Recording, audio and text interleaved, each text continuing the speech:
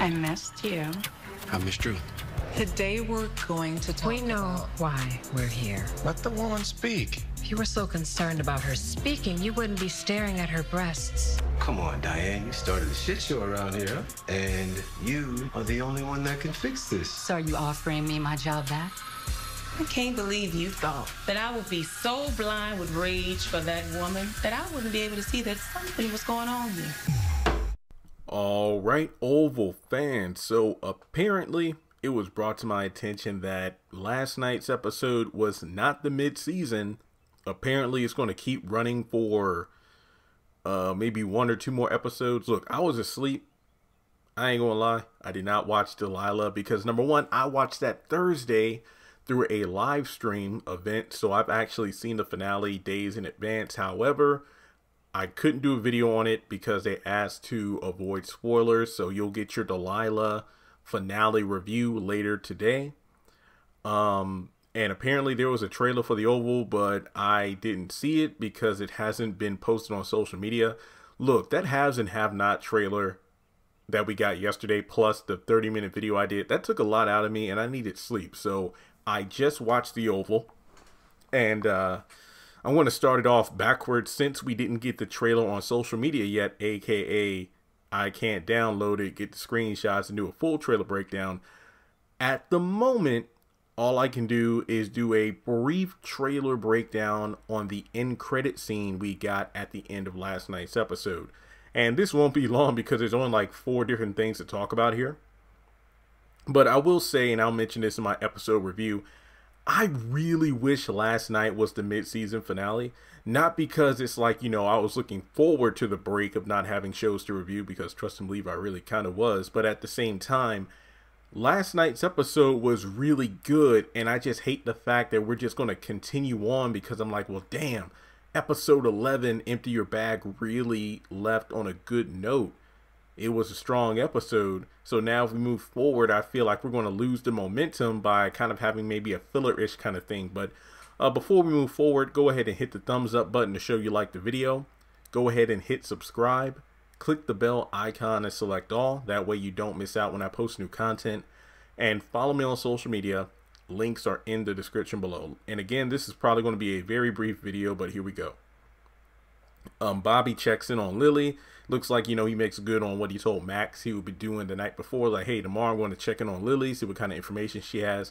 And it's like, basically, I missed you. I miss you too. I mean, is it right for him to go check on Lily because of the fact that at this point, I doubt she has any information worth sharing? I mean, they called each other briefly, talking about how we need to get back to, you know, our own lives. You with your wife, me with my husband. Despite everything, I still love him. It just doesn't make sense. Like, you can make the argument like maybe they were just doing double talk because the line they were talking on could have been tapped. But I just think it's way too soon for Bobby to check in on Lily. Not to mention, I'll mention this in my episode review more. I know I think I mentioned this at the beginning of the video, but I'm recording this preview first, then the review. It just seems weird. I think Tyler Perry made a major misstep making Bobby acting like a rabid dog who really wants to see his owner. That's basically what it feels like, you know, him trying to run on Lily like, man, she hasn't called me yet. She hasn't messaged me. Like, dude, she just left 10 minutes ago. Damn. So then seeing him try to calm Max down is just a major contradiction. But we go over to the therapy scene. We finally see the family therapy scene. This is something, you know, Victoria's actress said in a interview before the season started in regards to, you know, some difficult scenes to film, you know, being Victoria. And we'll see Jason, Victoria, and Hunter in the Oval, I believe, speaking with the therapist. I forget her name. It's Dr. something. But, you know, she's trying to do, it's like, well, we're all here today. Victoria's like, we know why we're here. Let's get to it. And Hunter's like, let her speak. Well, why don't you focus more on what she's saying as opposed to just looking at her breast? I'm like, well, this is going to be interesting. We go over to Diane, who's asking Donald if he's offering her her old job back because of the fact that they're having their meeting. It looks like they're in his office in the White House.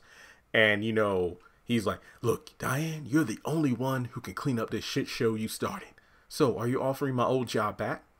And we have Priscilla, and maybe it's because she wasn't in last night's episode that I didn't miss her presence. I don't hate the character, don't get me wrong. It's just that I just don't fully like the direction they're going with her this season. It's like in season 1, you have this, you know, and I'm not saying this in a bad way, like this overly chipper, eager to help, good-hearted, good-natured friend, employee, co-worker, what have you.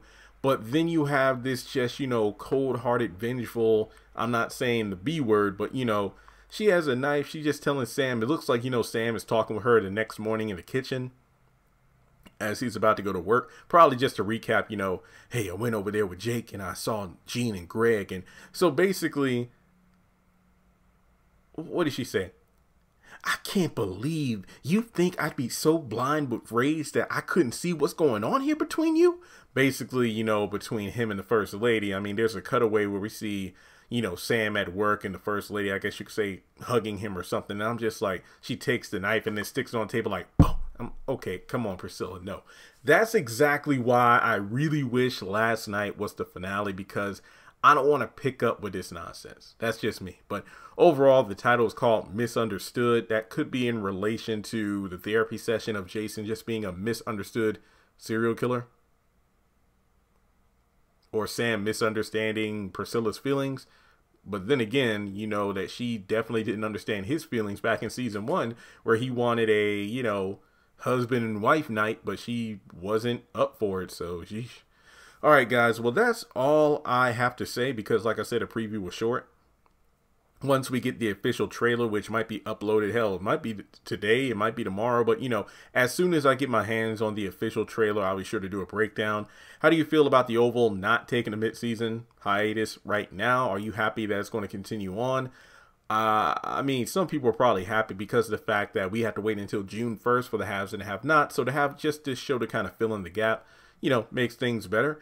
I wonder if this means Ruthless will continue for the next couple of weeks as well instead of taking a break, but I don't know. We'll find out. My guess is the Oval's going to extend itself until we get news about either House of Pain or Assisted Living coming back, just because I'm really thinking what would fill the Tyler Perry void on BET if his shows aren't on the network. So with that being said, let me know your thoughts below, like and subscribe, and if you would like to donate to the channel, feel free to do so on PayPal or Cash App.